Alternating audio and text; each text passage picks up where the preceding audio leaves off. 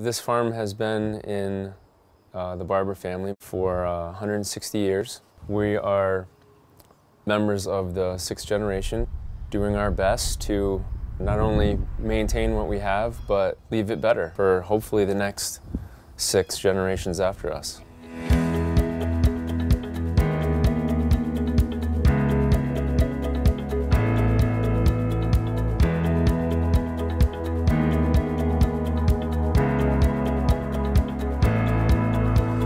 After my grandfather passed away, we sold the cows and threw our hat into the vegetable ring. The vegetable business and our retail focus is ever-changing. It's new and different each year. We try and offer new things to our customer, who is also ever-changing.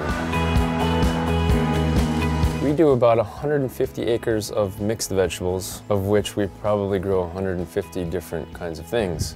In the 90s, we were investing so much on transplants. We just thought, oh my goodness, we could start doing this ourselves. And we erected 2 small greenhouses. We started growing bedding plants and flowers, and that created a whole new group of customers for us. And we said we need to figure out how to grow stuff in the winter.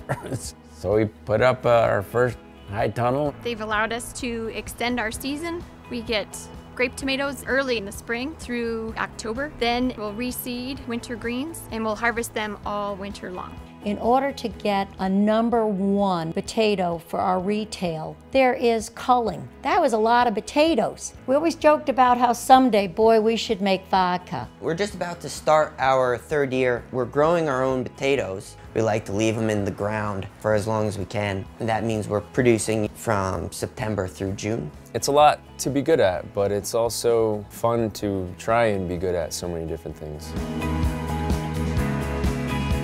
People are wanting to know who their farmer is.